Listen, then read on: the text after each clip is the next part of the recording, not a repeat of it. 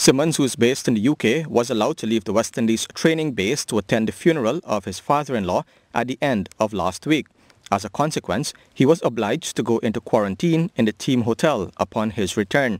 In an email to board members, Riley wrote, and I quote, "I just heard on the radio that our head coach, Mr. Phil Simmons, attended a funeral recently and is now being quarantined as a result. If this is true, I am calling for his immediate removal as head coach. I am being bombarded by concerned parents and members of the BCA. This behavior is inconsiderate and reckless. It endangers the lives of those 25 young men in the UK and in fact the entire management team and cannot be tolerated. The English press will have a feast on his judgment and I suggest we act swiftly." End quote. 9 members of West Indies' 14-man test squad are from Barbados, as well as 4 of the squad's 11 reserve players. 3 further players, Shimron Hetmaya, Kimo Paul and Darren Bravo, opted out of selection prior to the series due to their concerns about the pandemic.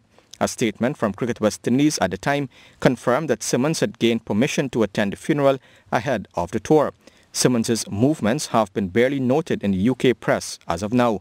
Joe Root, the England captain, has been given similar dispensation to leave the training bubble to attend the birth of his second child.